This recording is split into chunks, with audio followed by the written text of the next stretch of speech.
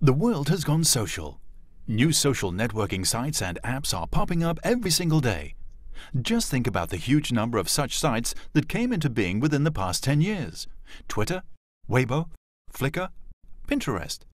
And there is Facebook, with a number of active users which is bigger than the population of most countries.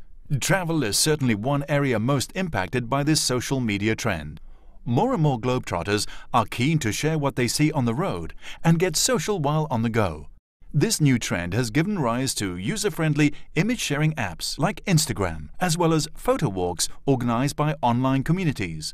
One such group is Hong Kong-based InstaYay. One of the reasons that personally that I helped found HK Instayay was because I wanted to bring people, both locals and overseas people alike, to places that otherwise they wouldn't have possibly been going to. For example, the more residential areas and the more traditional shops in Hong Kong.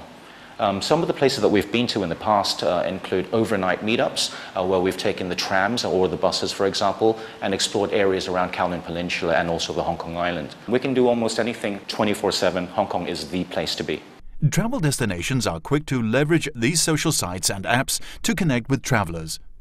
The Hong Kong Tourism Board, for instance, is initiating an online social media campaign in collaboration with InstaYay to promote Hong Kong as a summer destination.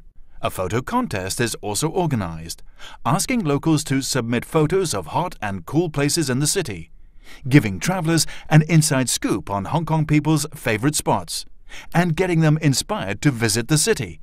As the travel experience goes from personal to social, we can only expect the trend for travelers to use social media or join photo walks to become more and more popular. Let's go!